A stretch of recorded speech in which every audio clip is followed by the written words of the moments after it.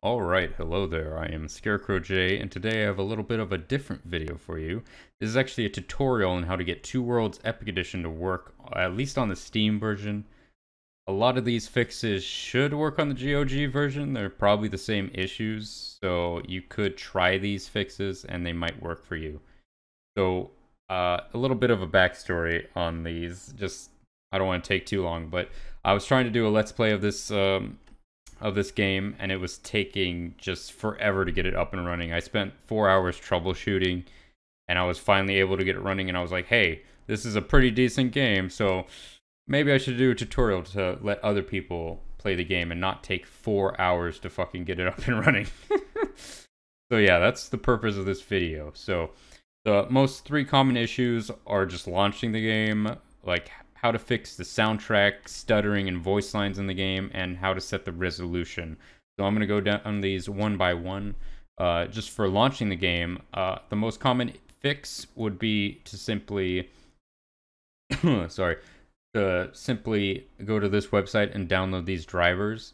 The issue here is that the new physics drivers for NVIDIA and whatever else system you have just don't work on this game anymore, so you can download them here and install them. This is the NVIDIA actual website. I'll link it below, and you shouldn't have to worry about malware or anything, even though I always do like a scan on stuff I download, even if it's from a reputable source. But, you know, that's just me being paranoid. Anyways, so yeah, you would want to go to this website. Another solution, I'm not sure if this is true for the GOG version, but these are actually already installed.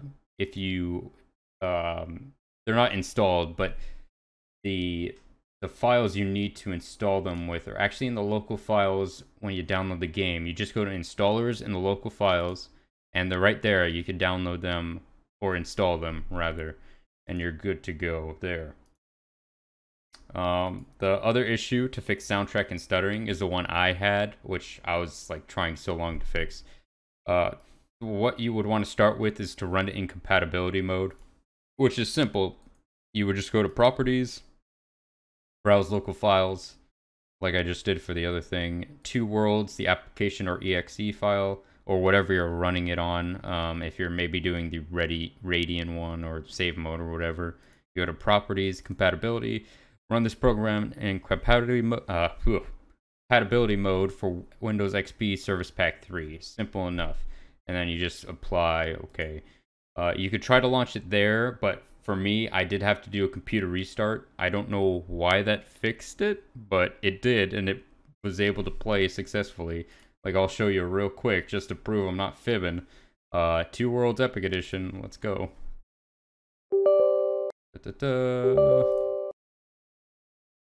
An issue, though, with this still is that it won't play cutscenes. I don't know how to fix that. If you do, it would be really helpful if you put that in the comments below, because that would be nice to have cutscenes in. That is one thing I wasn't able to fix. On a side note, if you do want to see the cutscenes of the game, you can actually go into the local files and then video, and they're actually all right here, so you can see them. They won't play in-game, which is, you know, the issue. But you can hear the soundtrack is playing. You can see in the background there's no stuttering. If the soundtrack isn't working, it will actually stutter the game for some reason. You can kind of sidetrack it by going to settings, sound, and taking out or unchecking play soundtrack. That'll fix the stutters, but you won't be able to hear them, and voice lines won't play, which kind of like half the game, to be honest. Like the music and voice lines, they're so wonky and stuff. I mean, listen to the soundtrack. Pretty good, I have to say. Okay, let's exit that. So that'll fix that issue. So setting resolution is another big problem I saw on the forums and stuff. It's one I had as well. Since I've like put it in compatibility mode, it actually works fine for me now. I can set resolutions and it won't crash the game. It might crash for you though. So how you kind of sidetrack it, get it up to 920 by 1080p, you know, big boy resolution. We're gonna go into the game. You could also, there's a file you can edit, like any file, but that's not what I do. I kind of just brute force it. What you're going to want to do is set it to window mode, and then that'll launch. That should go through successfully. It won't crash the game. You're going to want to keep the changes, then go to settings, uncheck window mode, and set up to the resolution you want. And this should work. Hopefully it works for mine, or I'm going to look like a butthole. Yeah, see, it works for me. But like I said, I wasn't having an issue with it since I put it in compatibility mode. But that might be able to fix it for you. That's what I did when I wasn't in compatibility mode and when I was having issues with resolution. That's what fixed it for me.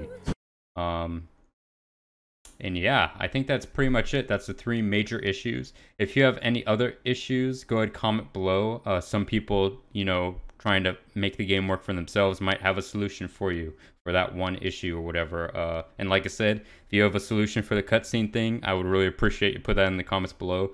That would make my playthrough of the game, which I am uploading to YouTube and probably streaming as well, a lot better.